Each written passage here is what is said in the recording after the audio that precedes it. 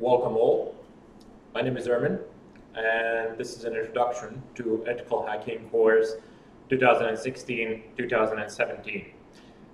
Now, before I continue any further, some of you might know me from the previous Ethical Hacking course, and this one will be significantly more advanced as opposed to that one.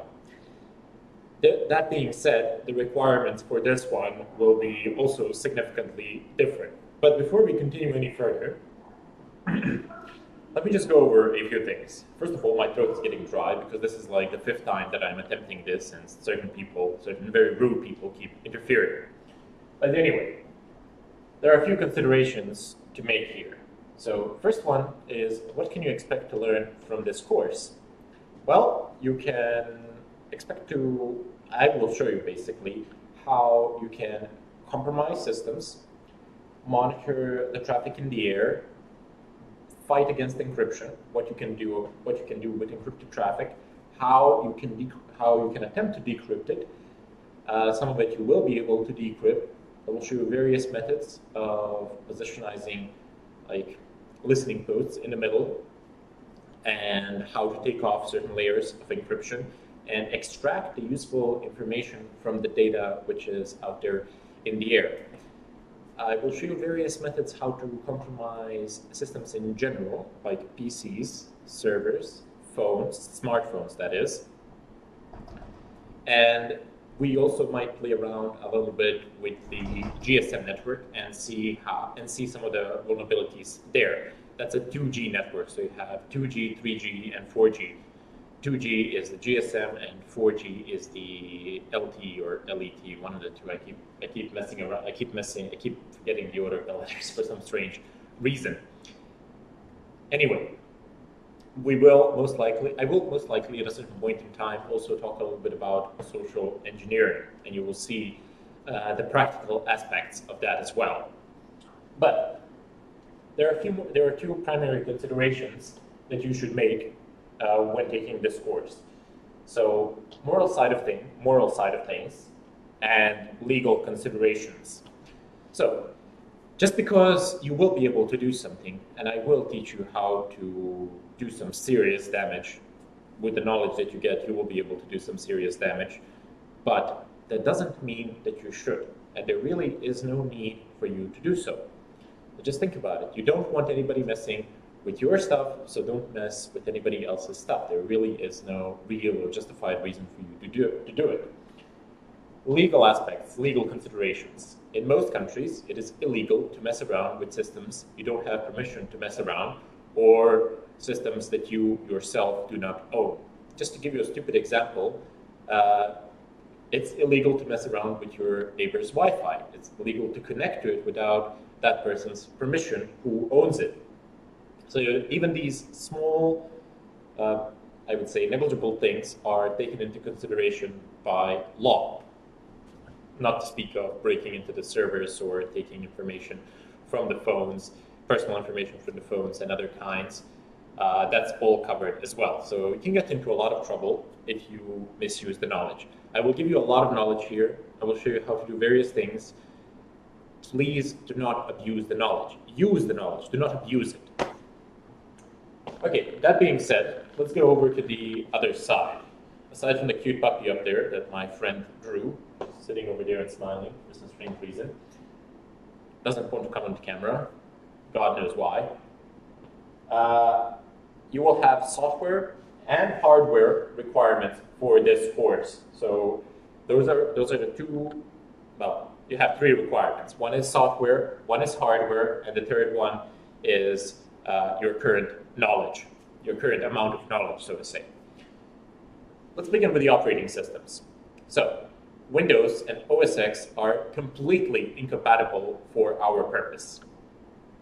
On OS X, you lack a large amount of tools and you lack hardware compatibility in the first place. Even though you have a Unix, Linux-like shell, it's really not a system that you want to use for this purpose. Windows as well, Windows is even worse, and you don't have the degree of anonymity while using Windows is not really that good. With Linux, it's open source. you know all the traffic that's coming out and that's going in. You can monitor it, you know exactly what it is. All of it can be decrypted. With Windows, you have, I've noticed a lot of unauthorized communication from my machines, and it's closed source. We don't know what's going on in the background, don't know the source code. And you might say, well, you know, I know the source code of Linux, but I'm not a developer. I have no idea what it means. It doesn't matter. A lot of other people know what it means. A lot of other people who make it, somebody would say something out there on the forums if there was something funny going on there. I don't know what's going on with Windows under the hood, and I don't know what's going on with OS X under the hood. And therefore, I generally don't like using them for anything unless I am practically forced to do so. My primary operating system that I use on my daily basis for productivity work, for pen testing and development is Linux. And it has the largest, and it has practically the best tools for development and for pen testing. It doesn't matter which distribution you are using, you should be able to install pretty much all the tools on all the distributions out there. Anyway, you will need a machine where you will have Linux installed. So you will need Linux as an operating system installed. I will show you, I will tell you which distro to choose, I will make a suggestion, and I will show you how to install it. Now, to answer your questions in advance, yes, you can have a virtual machine on Windows or OS X. Yes, you can have a bootable USB with persistent storage. And yes, you can have dual boot on Windows and OS X. All these three setups are, first of all, you're going to encounter a lot of problems with dual boot with both Windows and especially OS X. Linux dual booting with OS X and Windows is a huge problem, especially with the UEFI BIOS. Some of you might argue and say, well, it's not, I've succeeded in doing it. Yes, I've succeeded in doing it. It works, but it's a hassle to get it to work, or at least it was a hassle for me. The process is buggy. I can encounter a lot of problems, and a lot of your problems I cannot replicate. I do not know how to solve. I can't replicate them, therefore I don't know how to solve them, because the dual boot behaves differently on different machines with different BIOSes. On different motherboards, that is. So, have a machine which has Linux installed as a single operating system. All these other optional setups, like dual boot, live USB, virtual machines, I'll go ahead and create these videos for you, and I'll post them on YouTube as optional setups. But that's not the setup that I will be using. That's just something that I will post there for you so you can have a look. They will not be a part of this course at all. They will be on YouTube. They will be completely free. No need to register or anything like that. You can just, if you want to have that kind of a setup, you can go and have a look at it, but I make no guarantees there. Okay, so in terms of hardware, first thing that you need to consider is driver compatibility. Driver compatibility has been an issue for a very long time with Linux, but lately it hasn't been a problem almost at all, because Linux nowadays supports pretty much most of the devices out there without any problems with open source drivers, and open source drivers, yeah, they tend to work like really, really, really well with most devices out there. There's still hiccups here and there, but it works. However, you will need to make sure that your system that you are using in terms of hardware components is compatible with the Linux kernel. You do this by basically getting the list of components of your PC and just typing in on the net, like wireless card, model number, drivers for Linux. And it's going to tell you, yes, they do exist, or no, they do not exist. And you type in, like, graphic card, this graphic card's drivers for Linux. Yes, they do exist, or they do not exist. So those are some of the checkups that you need to make. In general, if the drivers exist for, I mean, if you have drivers in one distribution and if they're open source, you're going to have them pretty much all the distributions without any problems. Next up is really important. So router access. You will need access to your home router. You will need to be able to access it. A lot of ISPs these days, they tend to block the user access to the home routers. I don't know why they do this, most likely because they don't want a ton of people messing around with the configuration on the routers, and they don't know what they're doing, so they mess things up and then they call support, and it takes away valuable time and effort. but it costs them money, so they just lock the routers. But if you don't have access to your router, what you can do is just give them a call or write an email asking that you would like to have a permission to, that you would like them to unlock the router, and they will tell you, okay, but you can do this at your own risk. Most likely, if you mess something up, they will charge you some small amount to restore the original configuration. But you can basically back your router up. Once they unlock it, you can just create a backup file, and you can use that as a restore point in case you do not know how to restore internet connection in your house. However, you will need access to your router because we're going to be configuring, we're going to be opening up this machine to the outside world, so it will be accessible from outside world. This will be necessary for certain setups. I will show you how to configure the router, and what you need to do is pretty much the same on every router. However, the interfaces on the routers will vary, but it's quite simple. It's quite simple. There isn't that much to it. Wireless cards. This is also something that you need to keep in mind.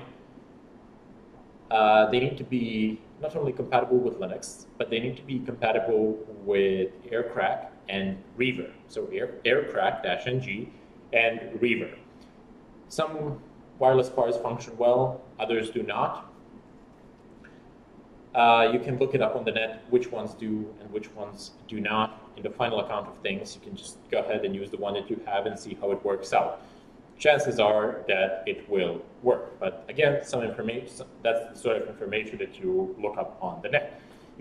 You see, first of all, you establish which chipset does your wireless card uses. You can do this by typing in the model of your wireless card on the manufacturer's website, and the manufacturer will have the chipset listed there. Then you check whether that chipset has compatible drivers for Linux and whether that chipset is supported by Reaver and AirCrack-NG. All this information is listed on the sites. So you just use your favorite search engine, and I assure you, you'll find these results without bigger difficulties. If you're failed by some crazy chance to do so, just go with the flow and see what happens. See if it works out or if it doesn't. The CPU. Now, the CPU that you have should support virtualization options. That means for Intel, you will need VT-D, and for AMD, you will need AMD-VI. These are the flags which tell you that the processor is capable of virtualization. That's the simplest explanation I can give in that regard.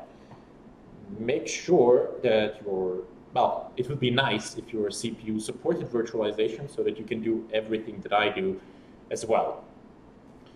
How do you check this? Well, you go onto the manufacturer's website again and you see whether it supports it or not. You can even ask the manufacturer with an email, hey, does it support virtualization or not? Just give them a call, or just give them a call, and ask them, quite literally, just give them the model number and they'll be able to tell it to you, yes or no, without any problems, really. Now, RAM. It would be good if this machine, where Linux will be installed, will have at least 4 gigs of RAM. Linux doesn't necessarily require 4 gigs. It's going to run on less than 2 gigs without bigger difficulties. It's not RAM hungry like Windows 10 OS X are, but it would be good if you had more than 4. Why more than 4? For smoother operations of virtual machines, because we're going to have some of them that we're going to set up there and that we will use as our own small virtual servers, as our own pocket environments where we shall conduct our research and the service which we will use in order to go through the course. We'll build our own environments where we will perform whatever it is that we need to do. USB, have a USB lying around, some USB. It need not be a big USB. It need not be a 3.0 USB or anything like that. Pretty much any USB stick will do. What you will need it for? Well, one of the basic things that we might need it for is, hey, I can show you how you can make a cryptographic key, how you can convert your USB into a crypto key. When you plug your USB into a laptop, it basically unencrypts your drives and it unlocks your PC. And then you can add another layer of security on top of that, and it can request for a password confirmation as well. So that's really good security for you right there. In addition to all of this, I will also show you how to monitor traffic, how to protect yourselves, how to secure your environment, how to figure out what is going on in the network, where to post listening, where to listen for the network traffic, how to figure out what is going on, and such things. And in addition to all of this, my final thing that I would like to say here, state here, is the disclaimer. I am not in any way responsible for what you do with the knowledge that I give you. I'm giving you this knowledge in good faith. This knowledge is presented here in good faith that you will use it properly and that you will not abuse it in any way. As all of this is for educational purposes so that you would gain knowledge, not so that you could mess around with your neighbor's Wi-Fi. I mean, just don't do that. It's quite stupid. You have nothing to gain and you can get into a lot of trouble for no reason of whatsoever. So that's it. I'm gonna go ahead and bid you all farewell and wish you a ton load of luck with this course, and I hope that we have a lot of fun as we go through all of these things.